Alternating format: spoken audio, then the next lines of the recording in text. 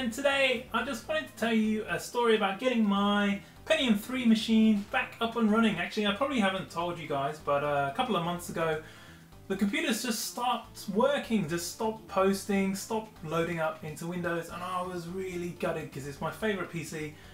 It's got the most games loaded on it.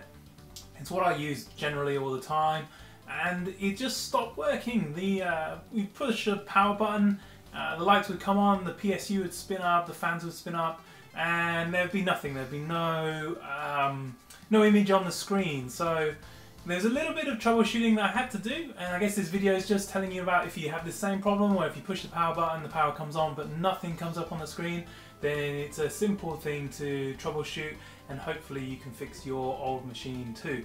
So these machines are about 20 years old now, so things are always going to go wrong. Now generally when you have the symptoms of this, so there were no beep codes, so there was nothing coming up on the screen, but the PSU was coming on and the fans on the motherboard were coming on too. So the main three things that I guess you need to check first of all are RAM, PSU, and probably graphics card after that. So I actually did it the wrong way around. I actually thought, oh, maybe there's a problem with my graphics card. I've had a graphics card fail in this machine already before, so I kind of swapped it out. I've got an AGP Riva TNT2 in there. I swapped it out for I've got a old Matrox card. I tried that, an AGP one. Nothing came up there. I tried it without the card obviously and actually got the beep codes. And I also tried the PCI Stealth, which I still haven't got working in the other computer. All three of them, either if they weren't in there then I would get the beep code saying there's no graphics card, but when I had it in there, same thing, nothing would come up on the screen. The next thing that I did, which was actually the thing that fixed it, generally was I swapped out a piece of RAM. So this is the original piece of RAM that was in there. This is PC100 128 megabyte stick. Looks good on there, but obviously when I took this out and swapped it for another piece of similar RAM, all of a sudden the computer started up straight away, and I got a screen up on the monitor, so I started getting input through on the monitor as well. So that was it. I guess the RAM had gone bad.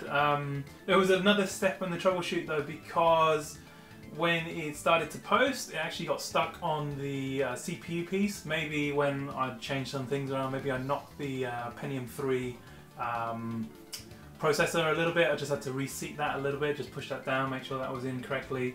And now my computer's back up and running. So I took the opportunity to put in a new coin cell battery as well, because I hadn't had one in here and it's constantly coming up at the start saying I needed to accept the CMOS defaults. But now I put a new coin cell in there, so it's actually keeping all the BIOS settings and it's keeping the time in Windows as well. But I am so happy now that this is going.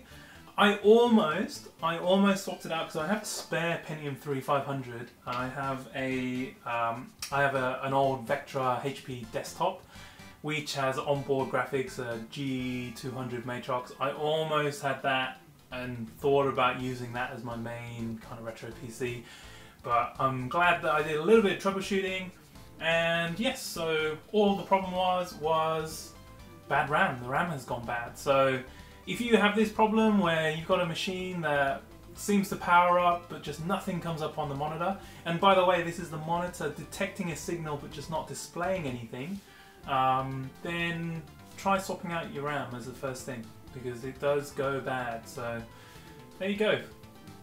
Thanks for listening. I'll do some more videos coming up soon.